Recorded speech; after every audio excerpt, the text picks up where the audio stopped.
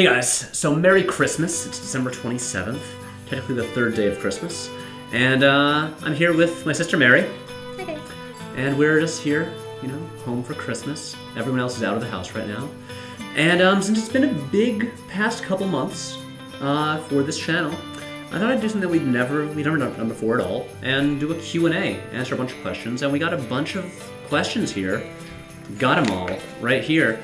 And I'm gonna answer these to the best of my ability. And since Mary is better at answering questions about me than I am, I thought I'd bring her along to help. You're terrible at talking about yourself. I'm really bad at talking about myself. Yeah. So, Mary, shall we begin? Yes. Patrick, which directors do you look up to? Okay, which directors do I look up to? Like any proper movie nerd, I like a lot of directors, but I think I can boil it down to three that are the most relevant. Okay. Edgar Wright, who is probably my biggest inspiration, and the filmmaker whose tastes and sensibilities align the most with my own. Mm-hmm. Steven Spielberg, who I think is the greatest visual storyteller in the history of the medium. And Steven Soderbergh, because he is one of the rare filmmakers who makes, big stuff, but also works the same way I do, because he's his own cinematographer and editor. I didn't know. And for pretty much everything from Traffic onward. That was 2000. Oh, okay. And so I love watching his stuff to see how he essentially works the same way I do, but on way bigger stuff. Cool. And I think that's really impressive, and I really love them all. Are you planning on making a feature film someday? Yes. He also asked if there was one director you wish would direct a Marvel or DC movie, who would it be? So somebody who hasn't directed one yet. I would love to see what the Coen brothers would do with a Marvel or DC movie. And I think they would make the best Superman movie ever. And I would see them do just one and then get back to doing their own thing. But I think they would crush one of those. Will you make more video essays? Well, I hope I answered that 2 weeks ago, because I released a video essay 2 weeks ago that I hope you've watched. And at the end of that video essay, I said that I will be making a video essay every single month. So, yes. What are your goals for the future, both short and long term? That is a huge question. That also doesn't specify filmmaking. So, I would like to be able to afford to live alone, and I would like to make projects with budgets that that don't come out of my own pocket. Right. William Osborne asks, if you had a time machine, where would you go? This is the thing that I've thought about just in my life. Right. I don't want to go to any point where I'm still alive, whether it's in my lifetime or in early in my life, or in the future where I'm still alive, because it would freak me out too much, especially to go into the future and I know. risk disappointment by seeing where you are. Anyway, yeah, I would like to go let's say 200 years into the future, just to see what's up. Okay. And because I'll be long dead by then. Yeah. And I would like to go to, let's say, the early 60s. Yeah. And pick up some comic books that were available then. And then save them and sell them in the future? And bring them back to the present and save some and sell some, and I could totally just live off that. Okay. Seriously, an Amazing Fantasy number 15. Pff, great. I don't know what that is. That's the first appearance of Spider-Man. Oh, it was called Amazing Fantasy? Yeah. He appeared in the last issue of the series, and it was about to be canceled, but then that issue was such a hit, then they gave him in his own series. Oh, okay. It was one of those anthology series, Amazing Fantasy. Is there a superhero movie that you would like to write or direct? Yes. Which one? I feel like maybe I should do a whole video about this, because I have a very clear plan. Mm-hmm. My dream directing project, in terms of adaptations, is Batman Beyond. What kind of film camera do you usually use to film your videos? There you go. I can answer this very simply. Okay. So, a lot of, filmmakers who make internet videos like me are really into, constantly upgrading and getting new stuff. Mm-hmm. And I am not. Granted, this is largely based on what I can afford. But for the past 5.5 years, I've shot almost every one of the videos that you've seen on a Canon Rebel T2i. Same thing. And I've just gotten better at using it and better at knowing what the camera can do and knowing its limitations and pushing it as far as it can go. And yeah, almost every video has been shot on the same little camera that costs less than $1,000. Yeah. And but I just recently, with the funding from YouTube Next Up, I got a Sony RX100 Mark IV, a tiny little point-and-shoot camera that happens to shoot super great video. That's what we're shooting this on right now. We'll have a picture of it appear here. And we shot the Christmas video on this. So if you watched the Christmas tree, it was that. And that's what we're using now. Who or what inspired your film ambitions? So how did you first get into film, and what made you think you could do it and make you want to do it? I feel like, should I do more interviews in the future? This is something that I really need to figure out a really concise answer for. Yeah. I actually wanted to be a comic book artist originally. A lot.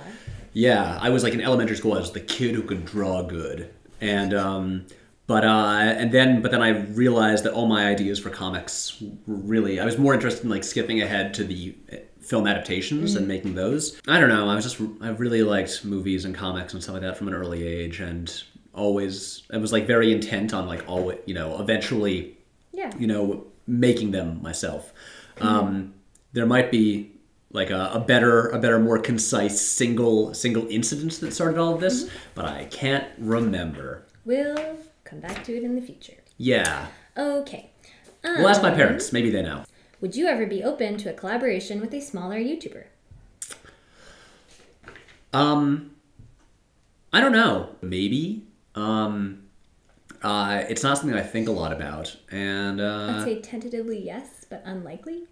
Yes, tentatively yes, but unlikely. Okay. Grant Morrison or Alan Moore? Will there be another comic book creators fight video? Whoa, that's a bunch of questions. Well, yeah. Okay. But they kind of relate. I love Grant Morrison. I love Alan Moore. I slightly prefer Grant Morrison. Me too. Yeah. That's how I feel. Will there be another comic book creators fight movie? Probably not. Just because we've done Grant Morrison versus Alan Moore, and we've done Stan Lee's Final Battle, where he fights Jack Kirby and Steve Ditko. And I feel like those 5 are the comic creators that are like the most like larger than life figures and lend themselves to kind of like exaggerated cartoon versions of themselves. And there isn't really, I can't really think of anyone else who would really be like well known enough and like, we can make just like a goofy version of them, where they have like physical characteristics and like catchphrases and stuff like that. Bendis? I mean, he's like very recognizable. Bendis is recognizable. Yeah. Well, there's like we could do all the bald Bryans fighting each other. That'd be good. There's a lot of them. I like that. And I mean, I don't know. There's like the Image Comics founders, and but I don't know. Like no one else is like like Morrison and Moore. Like look at them. Like you've got no beard and all beard. It's so anyway, probably not. Okay. Well, alas. Death Christ also asks, which character from Marvel or DC would you love to write if you were writing their comics? I don't actually really want to write comics very much. I think writing is like an agonizing experience, and I would hate to be on a monthly comics deadline for that. I'd be very bad at that. Probably either like some teen characters. Like I feel like a Tim Drake comic would be cool. Yeah. And you love teen drama. look, I'm the guy who made Aquaman the teen drama. So yeah. Actually, Teen Titans could be fun. Yeah. But most importantly, a MODOK and the Spot team up comic. Because you knew that was coming. I wish that would happen. When did you see film as a vocational path? Also, did you study it in school, and how did you meet your crew? Those are the 3 questions. Okay, when did you see film as a vocational path? High school, maybe? Yeah. It was just, I think in high school, I just had a really single-track mind where that's what I was gonna do. And that was it. I was gonna, I was going to find a way to make a living as a filmmaker. And It kind of stayed the same. yeah, and for those of you who That's don't know, because I don't know how often I say it in videos, my sort of like its day job is doing freelance video work. So there's very much an overlap. Did you study it in school, Patrick? Did I study it in school? Sort of. Kind of. I have Mary and I both went to Oberlin College. In Ohio. And I have a degree in cinema studies from there, which is less film production and more kind of like English, but instead of reading books and writing papers about them, you watch movies and write papers about them. Yeah. And It's like film criticism, kind of. exactly. So I studied that in school, and so I learned a lot about cinema as a medium, and it did make me a better filmmaker.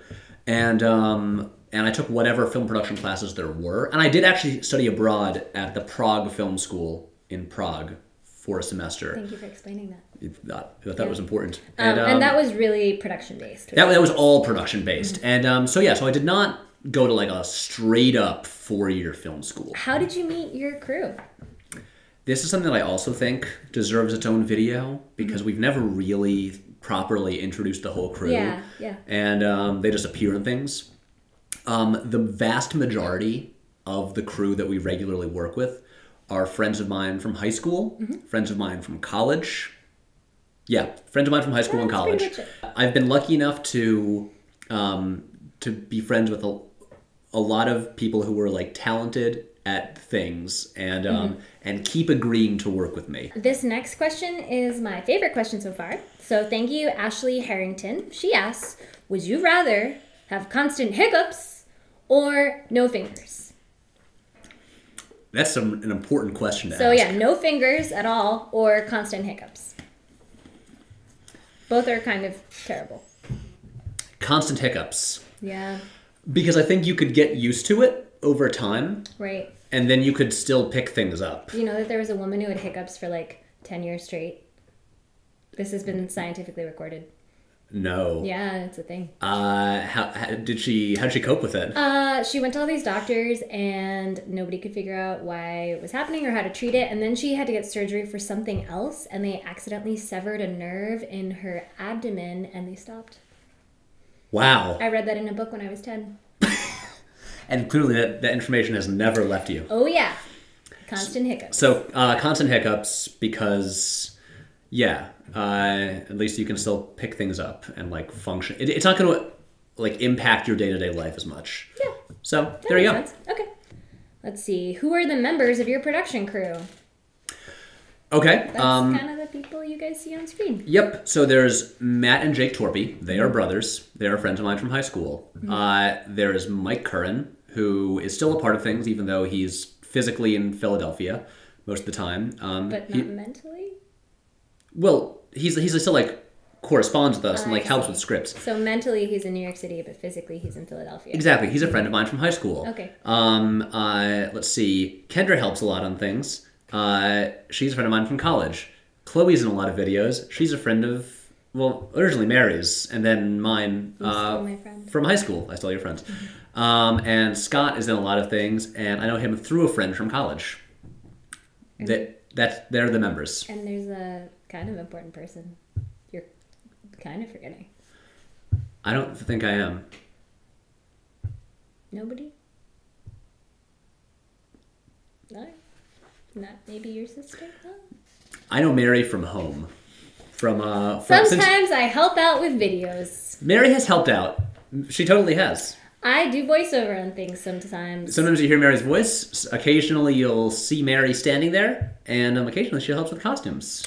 And occasionally I hold things. And she's great at holding stuff. I have arms. I've known her since the day she was born. Yes. Okay. Oh, and I'm sorry. Ian Paul asked that one. Ian also asked kind of a good question. How long does it take to shoot and edit videos?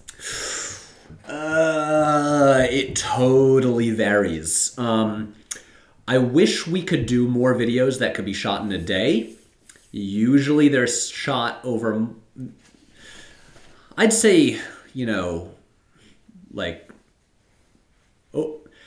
usually about a week and a half And because it was like between like shooting and editing, there's usually a few days of like production, usually like for like I don't know 3 or 4 hours each, and then editing for a few long days. So yeah, that's on average. What is your opinion on the Criterion Collection, and do you have any Criterion Collection films? Look, I love it. Obviously. And you have a bunch. Yeah. My 2 most recent additions to my Criterion Collection, are The Brood and Don't Look Now. These movies are both great. What film or films do you think should be remade if it could actually be done well? So I think what he means is a film that was not executed very well that you would want to remake. I have an answer for this. Okay. And I feel like I tweet about this once a year. Okay. And actually this is relevant because I just did a video. This relates to my video essay from a couple weeks ago. Okay, so I love Shane Black, obviously. I made a whole video essay about him. And The Long Kiss Goodnight is a really frustrating movie to me because I think it's a great script, and Rennie Harlan, who directed it, I think kind of botches the execution. Rennie Harlan is not good at like tricky like tonal balances, and I think he misses the mark a lot, especially in like the first half of the movie. And I would love to see that movie remade with the same script and just with a better director. Actually, like see Shane Black direct it himself, and because it should the movie is like all right, it's like pretty good, and but it should be great. So yeah, I would be down for a remake of The Long Kiss Goodnight. What's your favorite Tarantino film? Can you pick? If you had to pick one. That's hard. What would you pick? What do you like? All of them. I know. I actually rewatched almost all of them last year. I think I'm gonna say Kill Bill. Me too. Will Carmack asks. Will Carmack. Do you know Will Carmack? My buddy from YouTube Next Up. Oh. Will is awesome. I love Will. Cool. Well, Will asks a really great question. If you could have a superpower / magical piece of equipment relating to making a film production move smoothly, like a camera that always focuses on what you want it to focus on with no adjustment, for instance, what would it be? So some superpower or magical equipment. I would like a floating cardioid microphone, or like a boom mic, that didn't need an operator and would just hover. And it would never be in the shot. It would never be in the shot, right above the actors' heads, because for my janky micro budget productions, I've usually I always got to have an extra person there to like operate the be the audio person, and that can be like the toughest thing to find sometimes. And so if I just had a mic that would be just like right there over their heads, always in the right position, that would be the best. What would you do for a Klondike bar? I would go to the store and buy one because I'm a goddamn adult. Do you or do you not recommend film school for upcoming filmmakers? And do you have aspirations beyond your YouTube channel, and what are they? I'll start with the first one. Film school. Film school isn't as important to have a career in film or to be a filmmaker as it used to be, because with technology that's available, like we all have HD cameras in our pockets. There's been this democratization of filmmaking where like suddenly anybody can do stuff, and it's not like you have to go to school to get access to the equipment. In terms of if I recommend it, I think it largely depends on if you're considering this or like wondering if you should, what you currently have access to, and if it is currently within your means and resources to be able to make stuff. And so for me, I mean, I didn't really go to film school, but I already had like a whole team of people to work with. I like would save up and buy my own equipment. And so I already was made, 2 feature films before I went to college, Right. and they're not good, but I made them like on my own, and so I was already making stuff, and so so to me it wasn't really necessary. But if you don't happen to have like people to work with, and if you don't happen to have the equipment, it could be really useful. Because then you'll finally be in an environment where you can be making films. And also a big advantage of it is that it gives you a network of people, and suddenly it gives you collaborators, and then because knowing people and having connections is important, and going to film school will give you those connections. So that's my answer. My answer is it can be useful. It's not necessary for everybody. Yeah, I think what you've always said is like get out there and make videos or like make movies, because you basically learned most of your stuff by just doing it. Yeah, and through trial and error and experience. Right. Don't wait for film school Right. to be making movies. Just do it immediately. So what was the next part of the question? Was it The next part was, do you have aspirations beyond your YouTube channel, and what are they? We kind of talked about that before. I have many aspirations beyond my YouTube channel. To make a feature film. I sort of, as much as I love YouTube, I love the medium of making YouTube videos. It's a really fun place. But I do sort of look at it as, and I'd like to think that I could always keep putting videos on YouTube, and because it's its own medium. It's not like an inferior form. But sorry, that seemed really pretentious the way I said that. But to an extent, I use YouTube to, make, videos that will get attention, and then hopefully lead to opportunities to make some more ambitious stuff. I'd like to make longer format stuff. YouTube is not really the ideal place for longer form storytelling, and I really would like to, I'd like to make movies that play in theaters.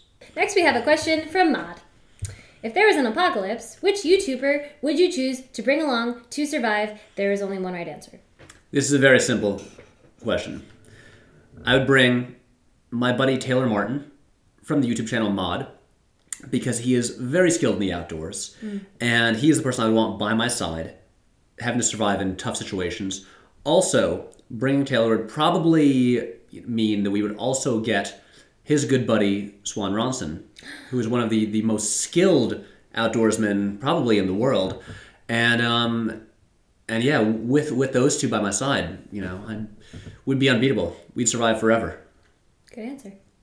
I realized that question had a very narrow target audience, but I thought it was important to answer. There's a lot of questions. There's a lot of questions.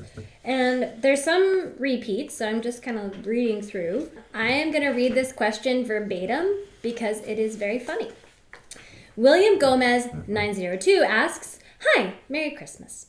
What are your favorite stories in comics, and what are your favorite superhero? Is Spider-Man right? Thanks for your amazing work." So wait, what are my favorite stories in comics? I think the question is, who's your favorite superhero? And I think William is really hoping that it's Spider-Man.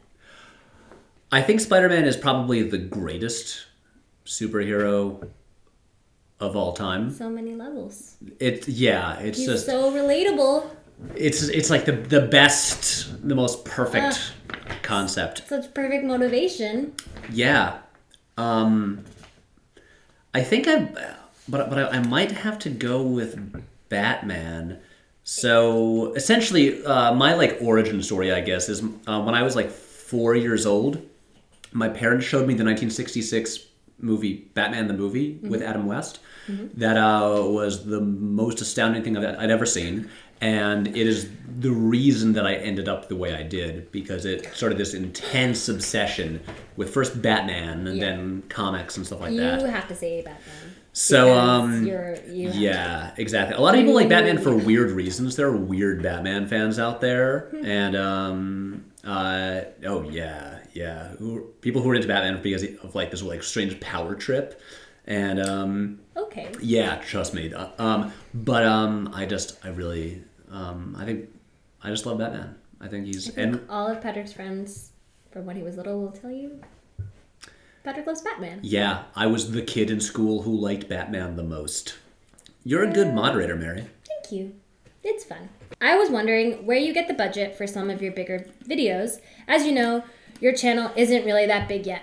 Thank you for reminding us about that. I do know that my channel is not that big yet. But I like the yet because it indicates that maybe we could get bigger. And I think maybe what they're implying there is you don't have sponsored videos. We don't. Mm-hmm. We don't. So, the whole time that we have, for the past 5.5 years, the budgets for the videos have come out of my own pocket. I just pay for all the stuff myself. Yep. And I know you do, being on YouTube, you make money from ad revenue.